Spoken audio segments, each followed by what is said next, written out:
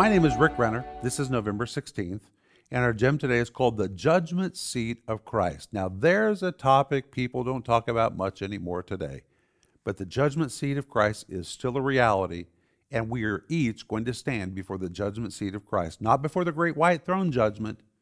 That's for sinners, but we're going to stand before the Judgment Seat of Christ.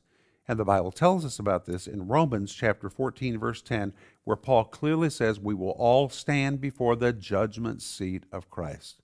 Judgment seat is the Greek word bema, and the word bema was a Greek word which described the place where the judge in a city handed out rewards or handed out judgments. You were brought before the bema, and the judge would review your case, he would review your situation, and based on the facts, he would either reward you or he would penalize you.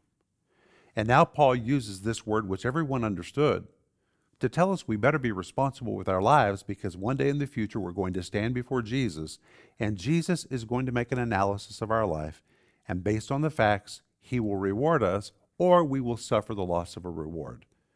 That's what the Bible tells us, and that's definitely something we need to think about.